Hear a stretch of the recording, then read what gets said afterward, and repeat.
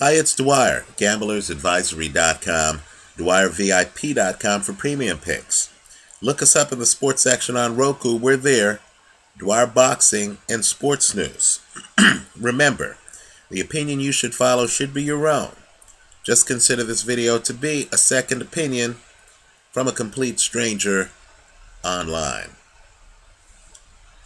Let's talk about two fights that took place yesterday. Deontay Wilder's victory over Malik Scott and Juan Manuel Lopez's victory over Ponce de Leon.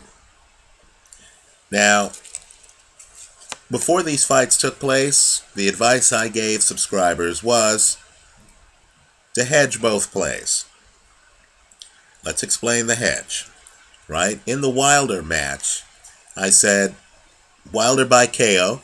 That long right hand is one of the sport's best punches, hedged with underdog Malik Scott to win the fight. On Scott, you were getting between a plus 350 and a plus 450, right? In the Juan Manuel Lopez fight, I said take both guys by KO. Take Lopez by KO, hedged with Ponce de Leon by KO. I viewed the second fight as the fight of the night. I did not see that fight going the distance. Right? Some YouTubers wrote in the comment section, why not just take the under? And it's simply because when the odds allow, I prefer to take both guys by KO because that gives me all 12 rounds. Right? An over-under only gives me the arbitrary amount under the over-under, right? So I wanted all 12 rounds. Actually, in the Lopez fight, all 10 rounds, since that fight was not a title fight, right? I thought it would be too risky, quite frankly, to just take the under, right? For those watching, more beer for us. We won our play. I'll concede here that the under would have been more lucrative. Nonetheless, that fight did put some liquor in our glass. Okay, but let's talk about the Deontay Wilder fight first. Right? Let me make a couple of points. Michael Jordan, in talking about LeBron James, right, widely regarded as the best player in the NBA today. Right? Michael Jordan said that he'd be able to stop LeBron James because LeBron doesn't go well to his left. So Jordan would force LeBron, according to Jordan, to go to his left. In other words, he would take away the best part of LeBron's game, LeBron to his right, right? And no doubt would D up LeBron. So LeBron's not hitting wide open threes. And he would force LeBron to play the worst part of his game. Now somebody needs to give that advice to both Malik Scott and to Daniel Ponce de Leon.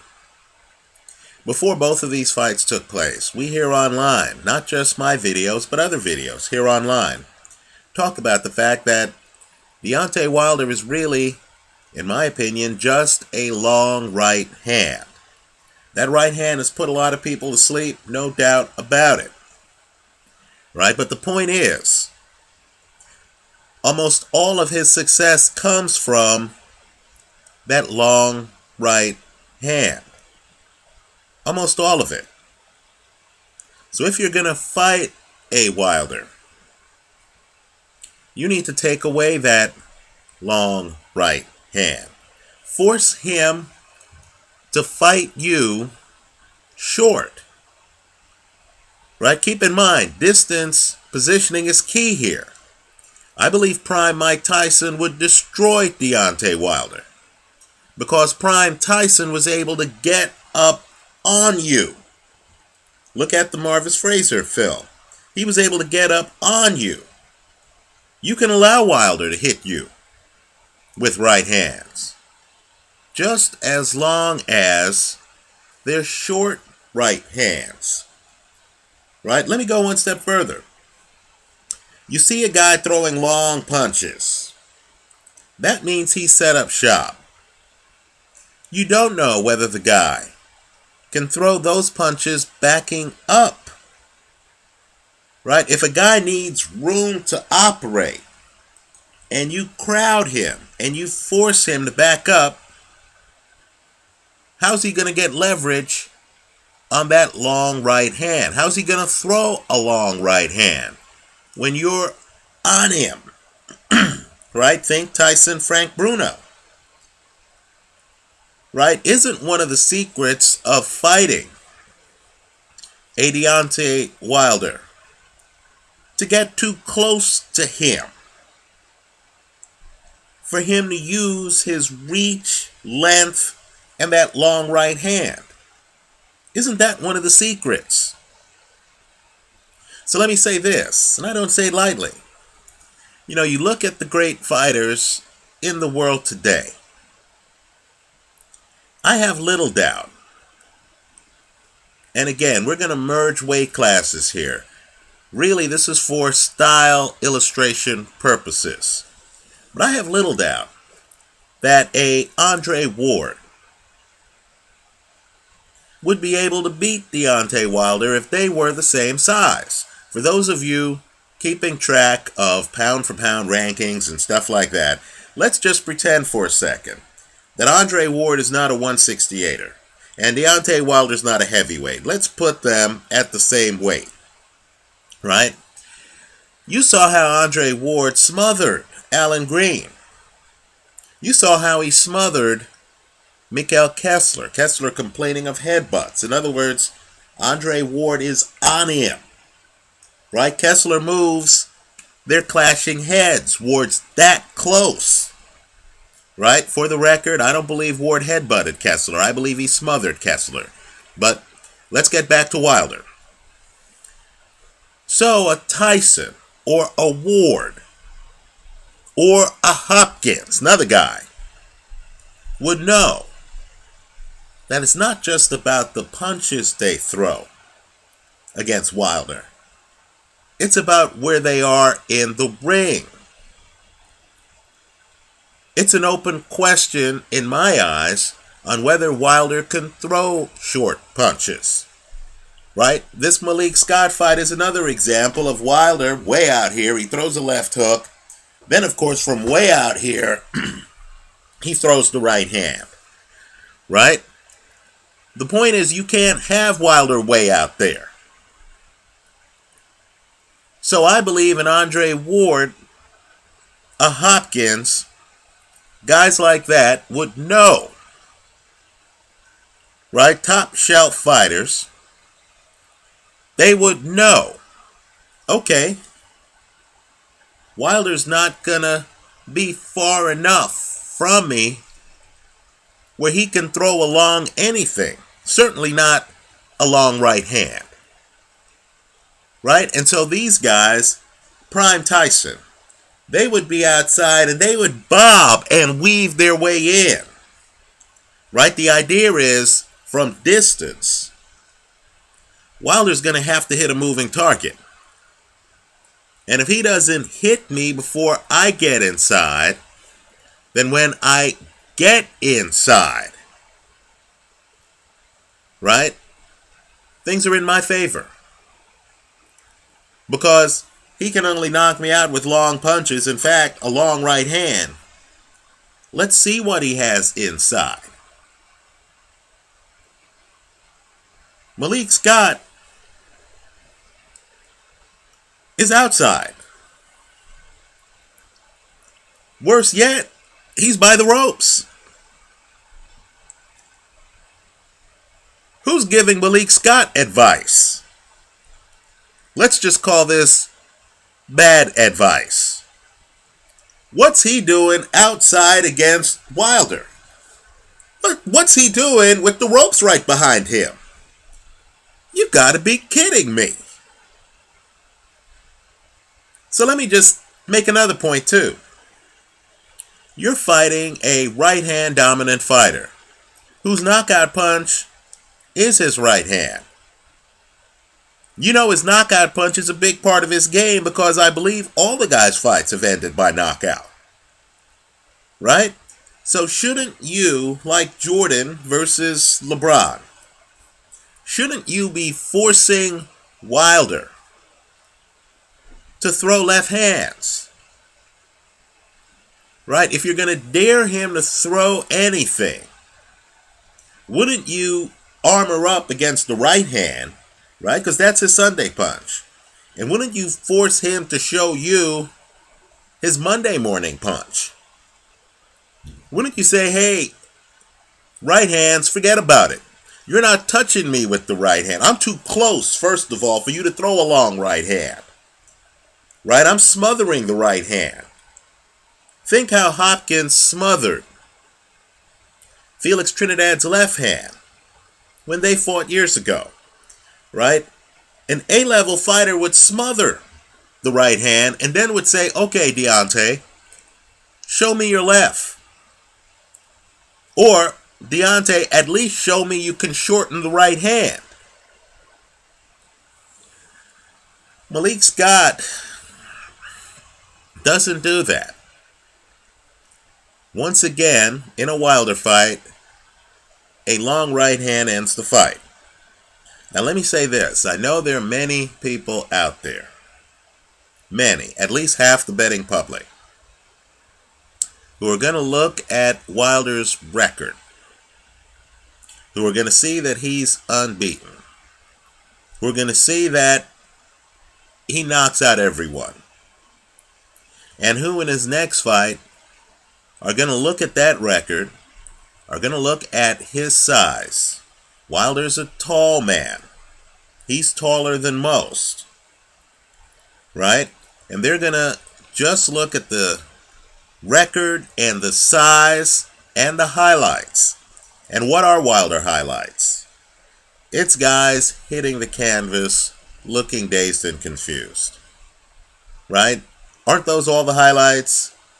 Audley Harrison, Lakovic, Malik Scott, right? All the highlights are the same highlight. And it's jaw-dropping.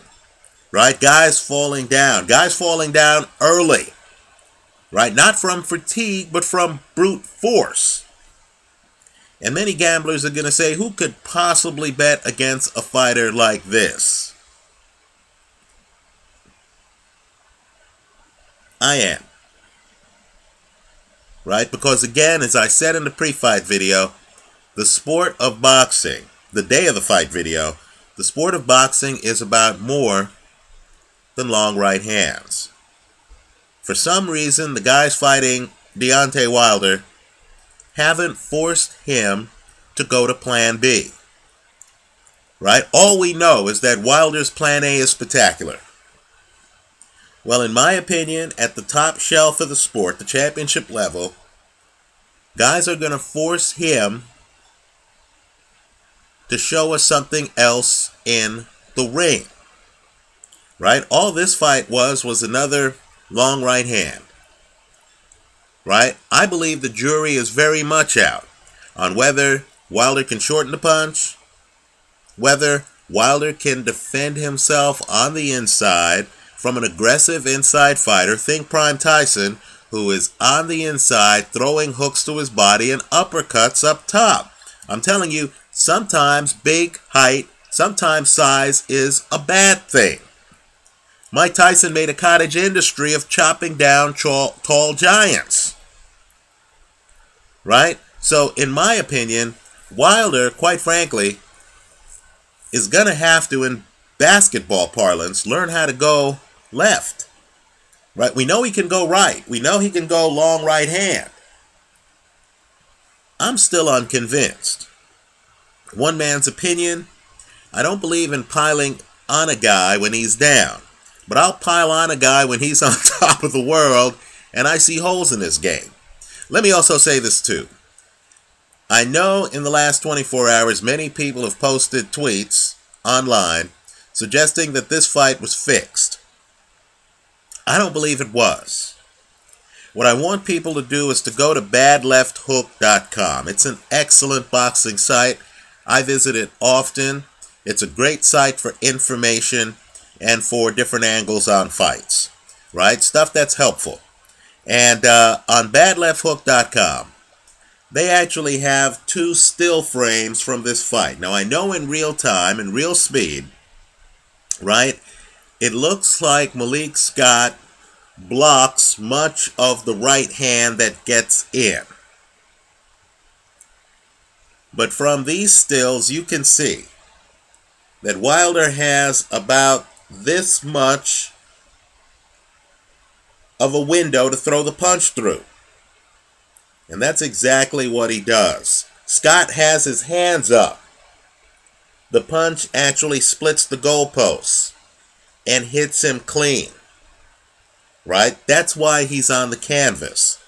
For those of you who believe that any fighter in this position would throw a fight, just consider the following. Deontay Wilder's unbeaten. If you become the first man to beat Deontay Wilder, then you become like, in a sense, a Buster Douglas. Granted, Douglas's victory was bigger, right? Tyson had the heavyweight belt at the time. But understand, only one guy is going to be the first person ever to beat Deontay Wilder. Right? You get that win, then as you're walking around, people are going to say, there's Malik Scott, the first guy to beat Deontay Wilder. Right? That's lifetime autograph type stuff. Just like people see Buster Douglas and they immediately think, oh yeah, Buster Douglas beat Mike Tyson. Right? To me, a fighter would be foolish, given the opportunity to make history, to throw a fight of this magnitude. Malik Scott's been a professional fighter for years. This was the opportunity of a lifetime. He wouldn't throw it away for some off-the-books bribe. I just don't see that happening. Right? I'm not saying the sport of boxing is pristine. But what I am saying is this opportunity against a fighter I view as limited was so huge that I have a hard time believing any fighter would decide to throw it away by being bribed. More importantly, let's look more closely at Malik Scott. He's not 21 or 22. He's not a young pup who's going to assume that down the road he's going to get other opportunities. This is a guy already in his 30s. This is a guy who had an injury that kept him out of the ring for years. This is a guy who would have an appreciation for the fact that there is no guarantee of a future chance to put himself in a position for the heavyweight title. Also, Malik Scott was coming off of a loss to Derek Chisora. So given the tenuous point in his career, I have a hard time believing that Malik Scott, with a possible title shot down the road, isn't Alex Lipe getting a title shot right now? If you become the first man to beat Deontay Wilder, you're on the short list of title contenders. Right? Given Malik Scott's career and status as a guy in his 30s with limited opportunities, there's no way he would squander this opportunity by throwing the fight. Right? Also, people need to just think in terms of economics. This is not the old days. Guys now get 7 figures for heavyweight fights. Right? Heavyweight title fights. Right? I still believe there's no money in boxing. But there is when you're in a heavyweight title fight. Now, my point is, how much would you have to bribe a guy to get him to throw away a chance to fight for the heavyweight title? I believe the money would have to be huge. Right? Huge. You would have to ask yourself, who would pay that kind of huge money to a guy to give up his lifelong dream of being heavyweight champion? I just think the economics of a bribe in a sport where the heavyweight champ, someone like Vladimir Klitschko, is making millions of dollars. Every fight, right? Millions. I just think the chances of getting someone, this is not the 1919 World Series, the chances of getting someone looking at the possibility of earning millions of dollars should he become heavyweight champion, to give that up, that would cost you millions of dollars. Financially, it just doesn't make sense to try to bribe a guy who is on the precipice of getting a heavyweight title shot. And don't kid yourself. This fight was high profile. I know it wasn't the lead fight on the Puerto Rican card, but it was high profile. Again, there's only going to be one guy who becomes the first guy to beat Deontay Wilder. Had Malik Scott done so, he'd be the boxing story of this month. Right? No fighter is going to risk his career by taking a bribe in a situation like that. Maybe I'm naive. You tell me in the comment section to this video if I'm naive. I'm not here telling you that the sport of boxing is pristine. But what I am telling you is it's much more likely that a bribe take place in a fight with much lower stakes than this fight had. Right? Once the stakes get raised to the point where the winner of the fight stands to make millions down the road, I think the chances of bribing a guy to throw away his career and throw away a fight are minuscule. Let me hear from you. I see this video went longer than I wanted. I'll do a post-fight video to the Lopez-Daniel Ponce de Leon fight in another video. Let me just say, in that fight, we talked about before the fight how Lopez is really a righty fighting out of a southpaw stance. Given that reality, how could any opponent not be prepared, especially in a rematch, for Lopez's lead right hook? That's another mystery. We'll try to tackle it in a different video. Let me know what you think. Thanks for stopping by.